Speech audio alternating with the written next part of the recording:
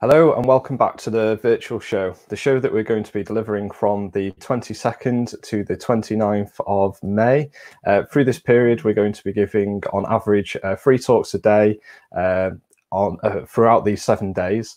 If you're wanting to see any of the videos that we've already done, you can go to our website, which is cambrianphoto.co.uk, and click on the Photo and Optics show and see all the speakers that have previously been, and also all the speakers that are coming up as well. So there is a link in the description as well, so you can follow that link through just on there the same way.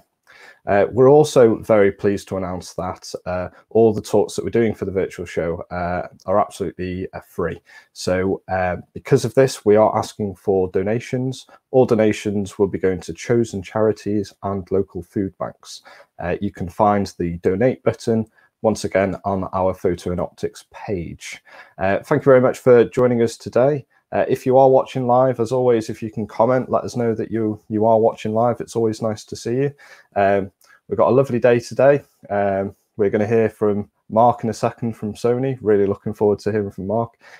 Later on today, we have Paul from Celestron, who will be going into how to use a scope with a smartphone, which is going to be very interesting. And then later on this evening, we're going to be looking into how to use speed lights with our cameras off camera, as it were.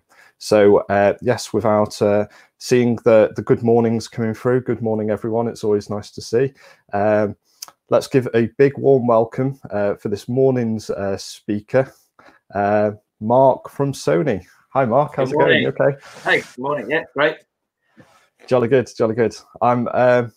You've got a very impressive setup there. It's almost like you've taken Sony. You've taken Sony HQ, you've picked it up, and you've moved it. Yeah, it's been, as you know, for everybody, it's been quite challenging, whatever we're doing. And just before lockdown, I just thought, well, hang on a minute. As the event manager for Sony in the photo channel, I've got all the equipment and the display stand here. It's a modular stand that goes into 9 meters. This is 3 meters.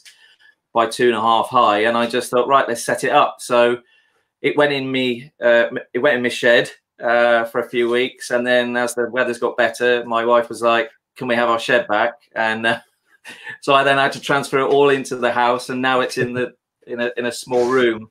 I'm literally like, half a meter away from the camera, so it's a bit tight, a bit squashed. Yeah, it looks good. Yeah, but it's great.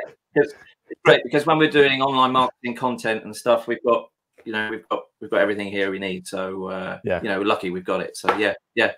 Welcome to the Sony studio.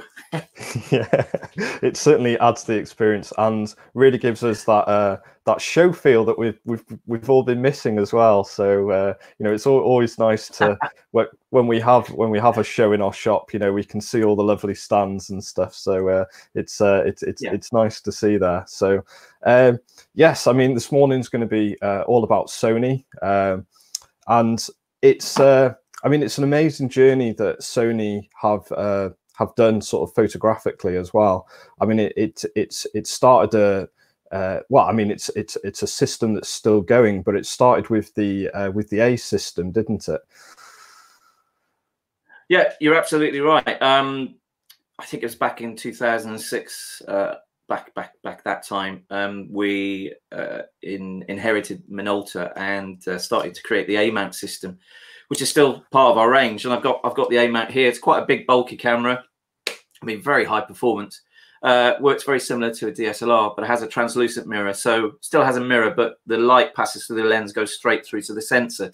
So it's early adaptation of what now we take for granted, which is obviously the mirrorless cameras, light entering the lens and going straight to the sensor. So you can use adapters with this now, and have done over the last few years, that can then use on the APS-C mount and the full frame E mount as well. So even though it's an older part of the system, it's still, we still have a lot of users out there using the kit, and it combines very, very well. Yeah, yeah, and like you said, it's that sort of it's still part of the main system, and with adapters you can still chop and change between sort of the A mount and the E mount system. So it's still very much a part of the Sony lineup, as it were. So yeah, and then from A came E as well. Yeah, So back again, I can't remember, but you know, we introduced the full frame cameras in, I think, about 6 years ago.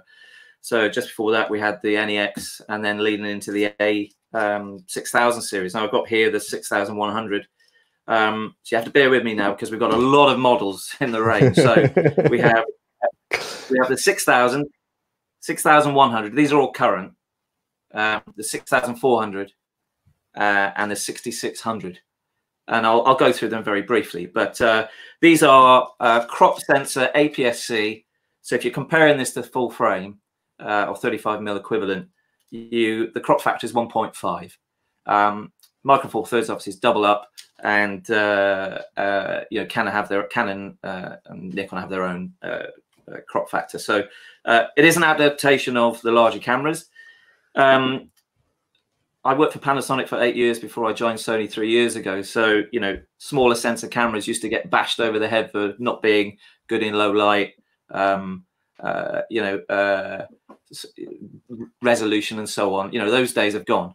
The smaller sensor cameras, as we've seen, you know, with the recent ZV-1 being released this week, 1-inch sensors, APS-C sensors now are not just competitive, but they really give larger sensor cameras a run for their money, and that's across the board. So, you know, the compromise on quality now is really overlapping with the high end, which is great because you want the quality to run through the whole system. But yeah, so you've got 6100, 6400 and the 6600 is more dedicated to video. Yeah. And as we know now, the overlap between stills and video is huge. More so today than ever with the recent, obviously, activity with the global COVID crisis.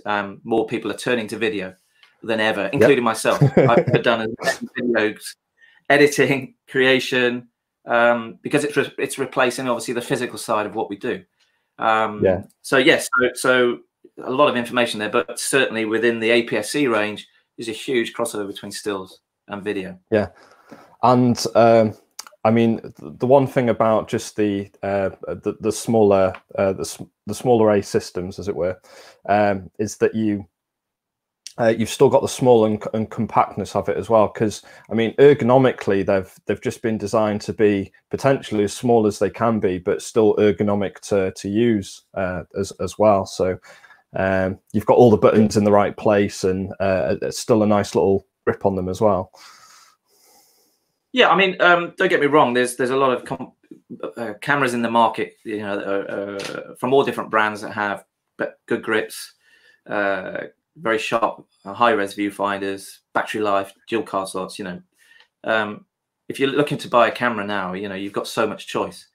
And I think one of the key pieces of technology that Sony are very good at is, you know, elements of photography that we really want in cameras, phones, etc., which is fast autofocus, accurate, you know, good color reproduction, low light capabilities. You know, these elements of why we buy a camera, what we're looking for when we're looking for a new camera or an upgrade or whatever, are still the same, whether it was 10 years ago, 5 years ago, last week. You know, we want that camera to respond quickly, we want it to be accurate, and the hit rate needs to be high. And I have to say, you know, having used Canon and DSLR, you know, Panasonic Lumix, and now Sony cameras, I have to say that, you know, the speed and those elements of photography, you know, Sony do very, very well at. So, you know, if you're looking to come over to Sony from other brands, or you're looking for a new camera for the first time, then Sony is a considerable purchase because of these, you know, elements of technology that are very good. Yeah.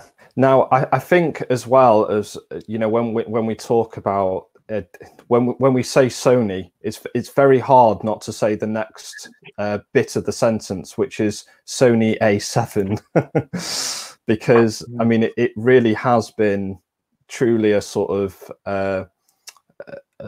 flagship sort of model for you, and ultimately being full frame as well. So yeah, with the A7 range, you've sort of moved up into the full frame sort of genre, as it were.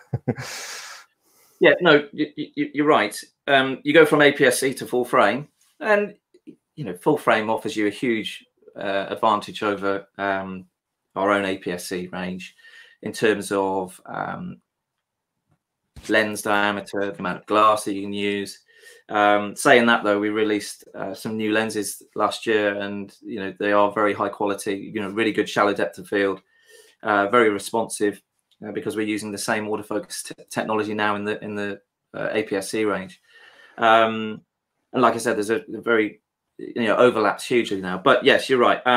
We've tried to keep, back when we introduced the A7 Mark I, it took the market by surprise, and ever since, as we're on our third generation now of and more on certain elements of our cameras. So if you look at the range, we've got the all-rounder, which is the A7.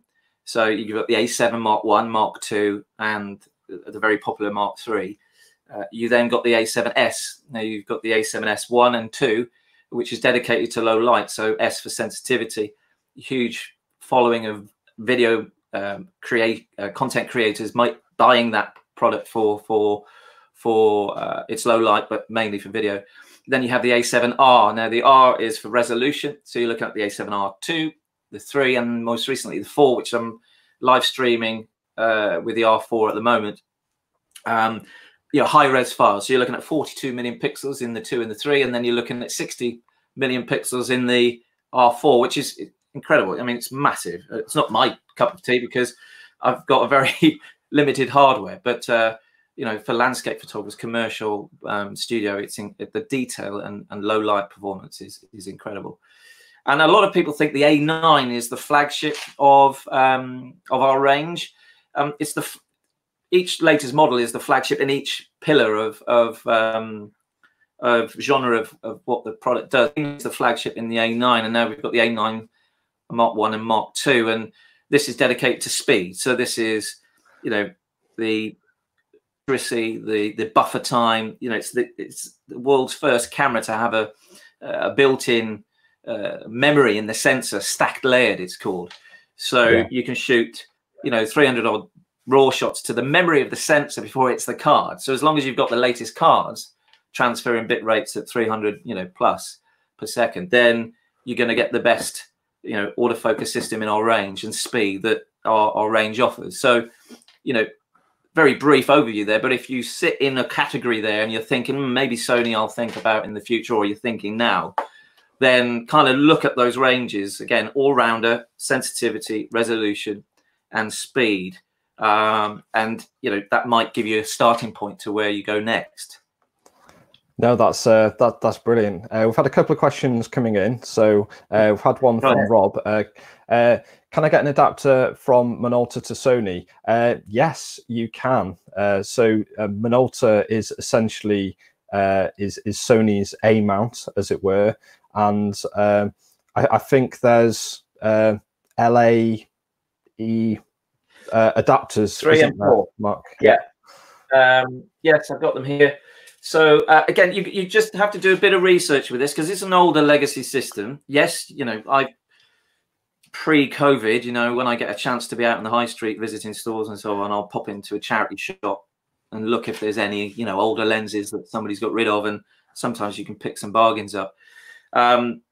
Just be careful. I think just do your research really more beforehand and make sure that which one fits what. This has a phase detection box in the LEA4, as some of our A-mount lenses have phase detection autofocus, and this is just a bog standard straight to camera with limited functionality. I think about 200 quid, about £100. Yes, so you're although we have, I think, with A mount, E mount, and full frame mount, There's roughly about 100, including accessories, native lenses, but there are, you know, unlimited numbers of older lenses that you can use with Sony adapters. But just do your research. When you do research, I advise, if you've got an Apple or Android device, you can download an app called Sony Alpha Library. It's free.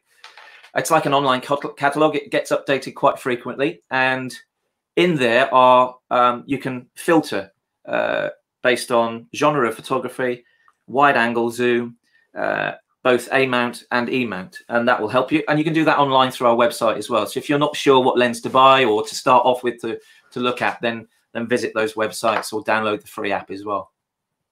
No, that's brilliant. Thank you for your question, Rob, and hopefully that answered it for you.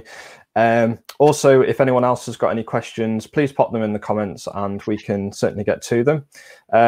Also, while we're touching on sort of adapters and things as well, once again, we've seen it in the shop that I mean, once again, especially with the A7, is that it's a great camera if you've already got an existing setup within, say, like a Canon setup or something. It is actually possible to move your lenses across onto something like the A7 system, isn't it, Mark?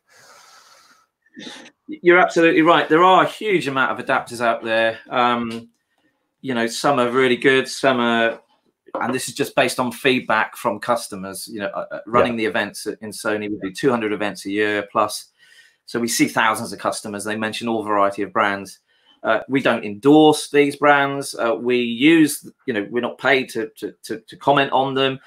What we try and do at our events is bring these products to life, and based on customer feedback, and then liaising with third-party companies as well. We have here a Sigma MC11 adapter. This is a Canon fit, and this is a 35mm, very bright, very sharp lens. MC11 adapter. I think you mentioned this with Sam yesterday from Sigma. We certainly did. One of the reasons why I personally like using this a lot is it updates so frequently, but also the ease of use. Plug it into your computer, update it, and rest assured that if you do have other branded lenses that will fit on this adapter, you know, it's keeping it up to date. So from that point of view, and it just literally, you know, this is a 6100. It goes on the E mount and the full frame mount. You'll see the sign behind me says one mount. So the mount on the APS-C cameras is the same as the full frame cameras. So you can cross over the lenses, including the adapters. You know, there's nothing better than having a native system in a native brand, whatever the camera brand is.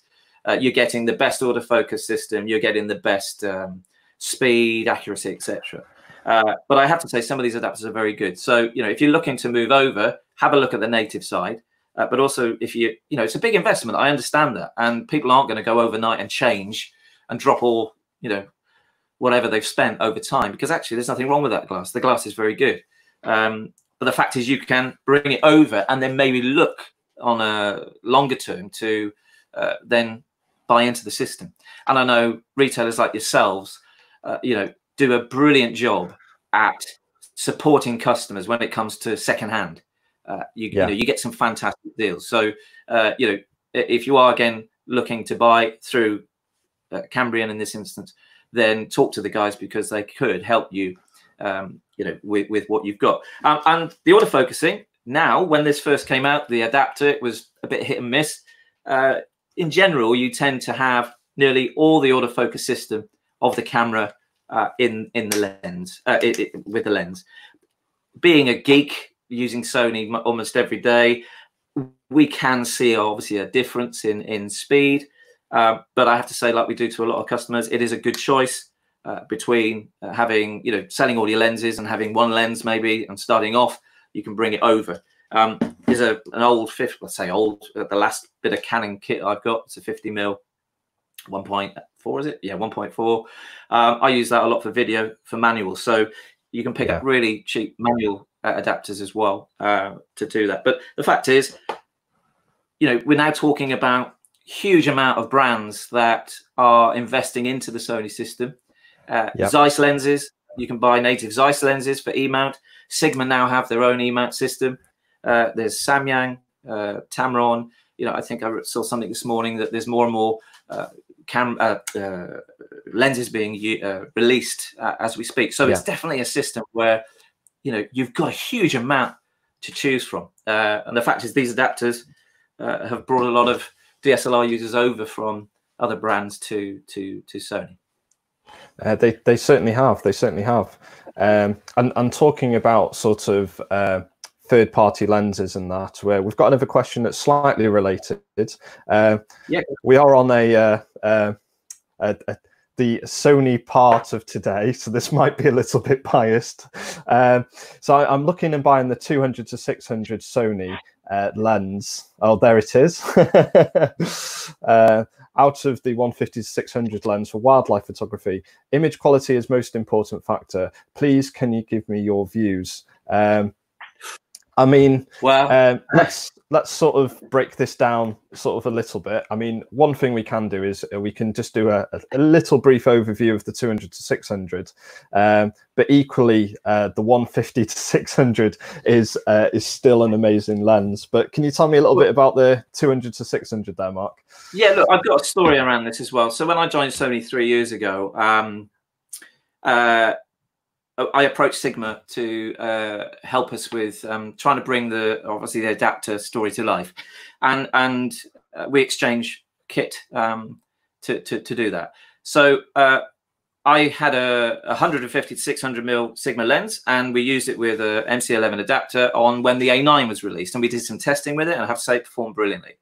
Like I said earlier, if people were online, you know, having a native system with a native glass is the best handshake you can get. There's nothing wrong with that lens. The fact is, you know, this is made for that camera, whereas the 150 to 600 is a Canon fit, so it's made for that. So you will see a difference in, you know, autofocus speed, autofocus, how it locks on, and I can't guarantee that you will get all the features. Again, that's why we don't endorse these things, because obviously they're not made by ourselves. So, you know, very good solution. If you go for that, great. But the fact is, you're not using a native system. Now, you know, virtually you can't tell how heavy this is. But rest assured with me, I can handheld this very easily with inbuilt stabilization. If you're using one of our cameras with body stabilization, the two pieces of technology work together. I think Panasonic call it dual IS or something like that. The algorithms in the lens and the body connect together to keep the sensor as straight as possible. Now, the higher end the lens, like G Master, the technology that goes into that is even better. So what you get with this is, although it's not a G Master, and for those of you, I was going to talk about lenses later, but G Master is the red square, G Standard is the black square, and then you've got Zeiss as well, Zeiss Sony. This gets very close to G Master standard quality, i.e. very little chromatic aberration, fringing in the corners. But what you do get is the same autofocus speed. So, you know, I don't know what body you're looking at, what you've got, but let's say you've got an A7 III as a standard all-rounder. This is lightning fast. If you've got an A9, it's even faster. You've got a focus limiter on here as well. I think it's 10 meters. So full and 10. You've got autofocus, you've got manual focus, you've got different elements of optical stabilization, including unpredictable movement. So, you know, what's this great for? Well, almost anything but wildlife, landscape. If you're in the garden and looking at birds, I've been, you know, the moon. One of our ambassadors, Peter Neal, recently, Terry Donnelly, I think as well, was doing some moon shots with this type of lens. We've got another guy down in Cornwall, Hugh Hastings, has been doing some work for the Duchy of Cornwall with this lens, and it, you know, and we've got images being put into the press because of it. So, you know, and I think the price point, I'm not sure what you've got, Paul, but it's, you know, it's pretty competitive. I think 1,700, yes, something like that. Yeah, we will be competitive. I mean, you can it is available on our website, so cambrianphoto.co.uk, and yes, we should be at nice competitive price for you there. So yes, thank you for that, Mark. Nice and enthusiastic about that lovely lens, and it is lightweight as well, isn't it? That's one thing I can say, is that I've compared the two together, and it's really lightweight. It is, and again, yeah. Sorry, go on, carry on. It sounds like you could talk about that lens for hours, which is always a good thing. Another question coming in, a really good one actually, so we might need to just break this down a little bit as well. So what is the difference in tracking between the between the A7 IV, so that might be R4. The R, is it? Yeah, the R4, because there isn't an A7 IV, and the A9 or the A9 Mark II. So, good question. Yeah, so we've got the. I'm assuming we're talking about the R there, and yes. I don't think there's any difference between, as far as focusing is concerned, between the A9 and the A9 Mark II. So, is there any differences between sort of the A7 R Mark IV and the A9 as far as focusing is concerned? Yeah, there are. You've got. So my PC's just decided to. There we go. Back. Yes. So the A9 has 693 autofocus points across the pretty much 93% of the sensor, so near enough the whole sensor. The A7R4 is less than that. So off the top of my head, I can't remember what the autofocus points are, but I think it's something around 400 odd. So, you've got less coverage basically. So that's the first difference. That's not a massive negative. But the fact is the A9 has the stack layered sensor. So the buffer time enables you to shoot at 20 frames per second on the A9 Mark II mechanically and in electronic shutter as well. The maximum that the A7R4 can do is 10 frames per second. But remember, you're shooting at 60 million pixels.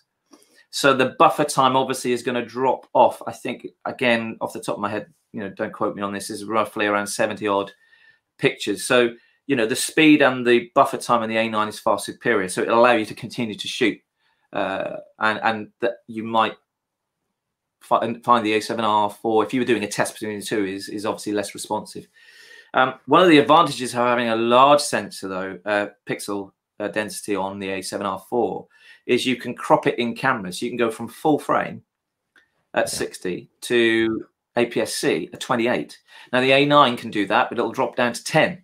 So all of a sudden, hang on a minute, you've now got 28 million pixels with 100% autofocus coverage, right? Yeah. In a 60 million pixel camera. So, like I said, each camera in their pillar of where they sit have their own advantages. And if you then cropped in camera with, say, a 200 to 600, you're going to turn that 200 to 600 at 28 million pixels with 100% coverage to a 300 to 900 mil lens. That's pretty impressive. Mark, that's exciting and impressive. Hey, I'm going to go out and do some shooting. Hang on, I'll be back in an hour. Yeah, I kind of want to grab my kit and go out now. Yeah, no, that's really important, because we are seeing the A7R4 is clearly a commercial, a studio, a landscape camera, high res files, but through events again, we're seeing more and more wildlife photographers of all levels, enthusiasts like me, amateurs, pros, using that system for that. So, keep that in mind if you didn't think of, that was a benefit before. But all three cameras are fantastic. And I think, when we bring a new camera out, the older version gets price repositioned. I think the A9 at the moment is very, very competitive in price when you compare it to what else is in the market. No, that's brilliant. I think we'll end today on a cheeky question here, which is, oh, hi, Mark. I knew we were going to get one of these. I told you no. Yeah, you knew it was coming. Any sign on the A7 Mark IV winky face? So there's a bit of cheek in there. I currently use a pair of A7 Mark IIIs for wedding photo and video work. Wondering if whether to splash out on an A7R4 but really don't need the resolution. Can you give us any ideas there, Mark? Okay, so you know, the first question, unfortunately, I can't answer because I have no idea. Cannot answer, unfortunately. Please talk to our PR department for future information. But the other questions I can. So, you know, yeah, it's a tricky one. If you want the additional resolution, if your workflow includes printing and the ability to print larger, then yes, you know, see a massive difference in dynamic range, detail, and the performance of the A7R Mark IV is, it depends. The video side is slightly better. The focusing of the A7 Mark III, I have to say personally, is better. It's got a wider coverage. It responds very similar, but you have 693 almost the A9 technology in the A7 III. So what you do get with the R4 though is the new grip. You get both card slots will take the fast cards. You've got the ergonomics of the camera has changed. So like the A9 Mark II, the buttons are more prominent. It actually feels better in the hand. The viewfinder obviously is a lot sharper, and the resolution is one of the highest with other brands out in the marketplace as well. So, you know, I mean, I can't put the A7R4 down for all the video stuff I've done recently. I've done it all on that with a combination of lenses. So, you know, you've got two cameras that do a brilliant job. But if you're looking for that additional detail with all the new handling of a camera, then yes, you could trade up. You know, that's the way the market is where it is at the moment. There's so much variety and choice you can choose from. And like anything else, you can hold on for new products and hold on and hold on and hold on. The fact is, if something new comes, obviously you're going to pay a premium for it. And you know, you might be, you know, consideration is an A7R III as well, which price point at the moment is very good. So, yes. You know, that could be a choice that maybe you hadn't looked at before, but good question. I like challenging questions. And nicely maneuvered there as well, Mark. We do like those questions here. Fantastic. Mark, it's been wonderful having you. Just before you leave us, you have sort of donated some more of your time, and you will be sort of giving some one-to-ones sort of later on today. Now, that is available on our website. I'm not too sure whether the spaces are all full yet or not, but we do have a waiting list, and hopefully we'll be able to do this again sort of soon if you didn't get in today, basically. But yes, we're going to be sort of offering some short sort of one-to-one sessions with Mark that you can come in and ask him sort of anything really. So thank you for doing that as well, Mark. It's always yes, I know that. Yeah. And it's lovely. It's so nice to see you enthusiastic about the system as well. So it's really gets us going as far as the kit's concerned. Good start to the day. I'm off to get some birds. Yeah, that's it. Everyone watching, please give a nice big thank you to Mark for joining us today. It's been wonderful having him. Mark, I'll just put you back into the green room for a second. It's been lovely having you. Thank you very much. Thank you. Thanks, guys. See you again soon. Cheers. That's brilliant. Yes, absolutely lovely to see Mark and his picked up Sony area and bringing it home with him. Dedication to the brand there. Absolutely lovely to see. I think we did miss a couple of questions in the comments. Apologies for that. We will try and get back to them as quick as we can for you. So thank you very much. We do appreciate you commenting and asking questions on our live feeds. It is important to us that we get that communication there. It's the advantage of being live. Also, if you're rewatching this video, you can still comment on the video and ask your questions. We can get back to them as quick as we possibly can. Also, if you're rewatching the video, if you can make sure you like the video. If you're on a Facebook page, like the page. If you're on our YouTube channel, make sure you subscribe to our channel as well, so we can help spread the word about our beautiful show. Until later on today, that's goodbye for me for now. Cheerio.